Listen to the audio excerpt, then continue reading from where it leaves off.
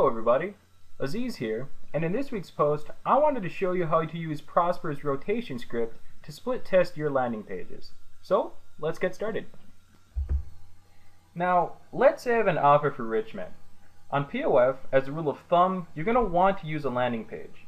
But before deciding on which landing page you use, you should always split test and see which lander yields the best results.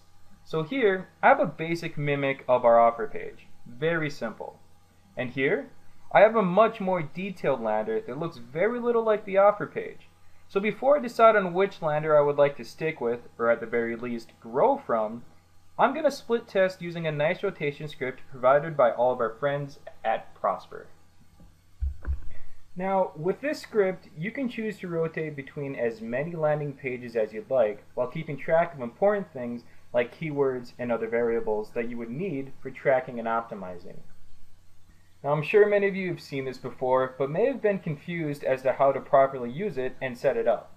So pay close attention because I'm going to show you how to do just that. So the first thing we're going to do is save all of this as a PHP.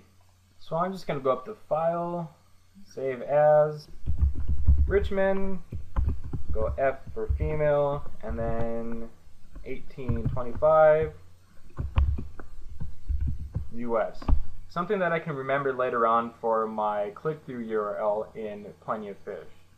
We'll just save that as a PHP,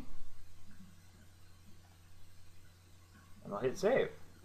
Now that I have my script saved, I'll begin editing it so that it knows which landers to rotate. But first, I need to design a structure for my landers. So as you can see here, I have three folders. One called DL, one called LP1, and one called LP2.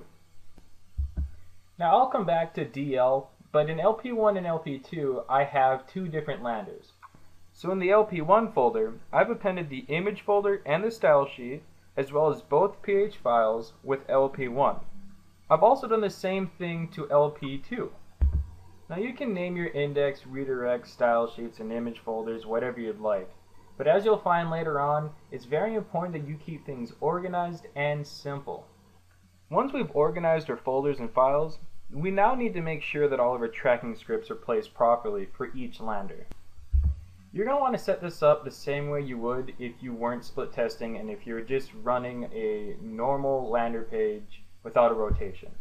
So just as a quick reminder, in Prosper in step 4, after you've selected your networking campaign, you want to make sure you include a nickname for the LP that's going to be easy for you to understand, so that when you go back and break down which landing page was more effective in your Analyze tabs, you can easily discern between what was successful and what wasn't. Next, under landing page URL, you want to set up the URL so it matches the directory in your server. So since this is actually going to be my landing page number 1, as you can see I have index LP1, which matches the folder that I had shown you previously.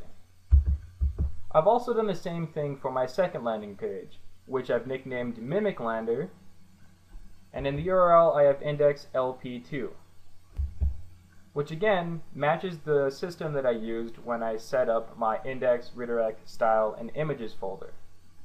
Once we've set up the nicknames and the URLs in Prosper, then we can begin to insert our LP codes into the appropriate files. If you're not sure as to how you should do this, just refer back to our previous post on our walkthrough into how to set up a campaign in POF, and everything should be laid out for you. Now that I have all my tracking in place, I'm just going to paste all of my information under one final directory. Now you may be asking yourself, what about that folder back there that said DL? Well, this folder is actually reserved for direct linking. Now because Prosper's rotation script doesn't include direct linking, I had to incorporate a script that I had found which acts as a pseudo lander that immediately redirects the user to the offer page. Now in order to track all the proper data, we're going to treat this lander page like it's an actual lander.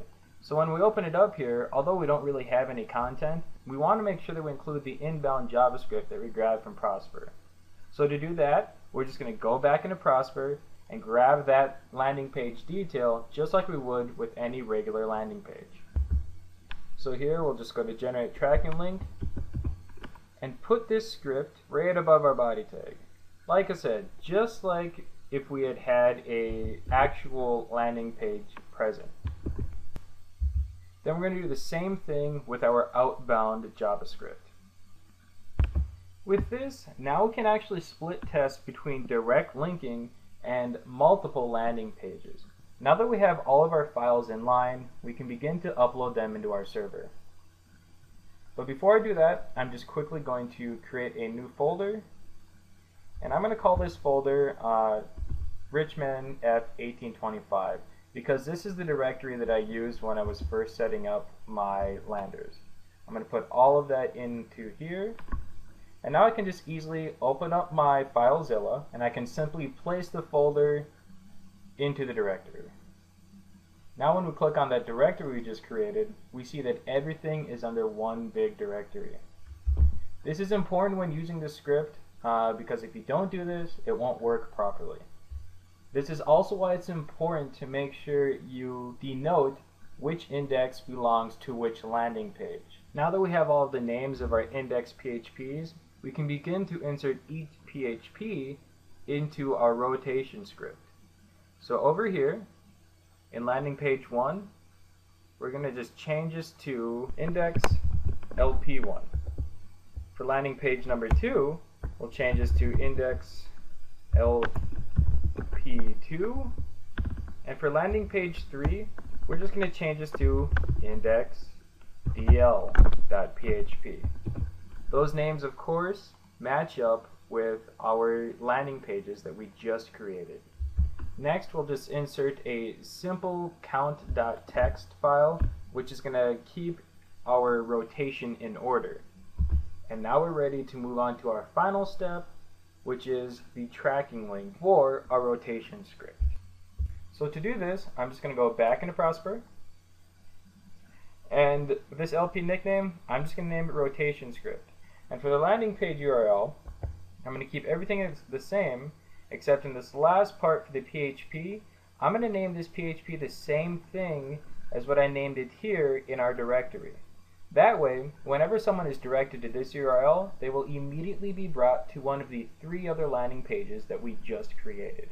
Once I've added this, I can go to Get Links,